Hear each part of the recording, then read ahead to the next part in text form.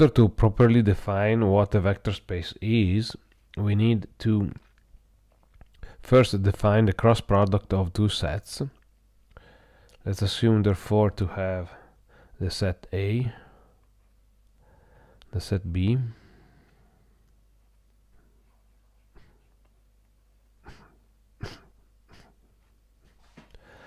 so we define A cross B to be the following set.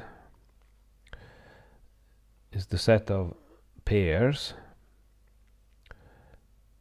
of one element little a and one element little b, such that little a belongs to the set A and little b belongs to the set B. Let's consider the following example.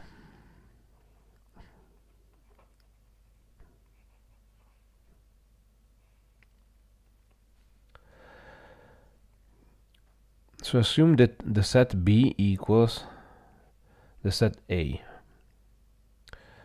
Therefore, the set A cross A would be explicitly described as the pairs.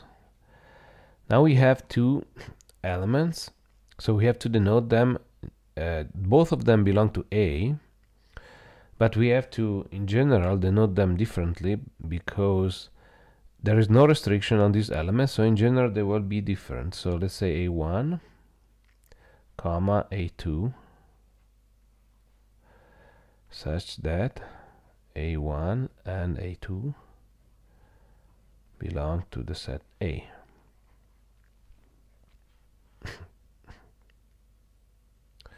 Notice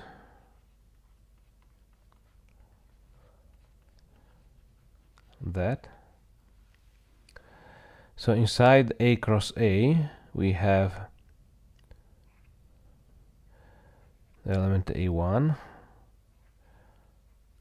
A2, this pair of elements, and also the pair of elements A2, comma A1. These two elements will be different if A1 and A2 are different. Okay, therefore the order in which I'm listing these elements matters.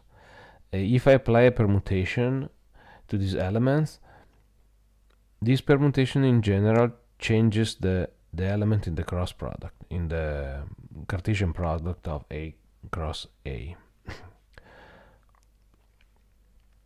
It may also happen that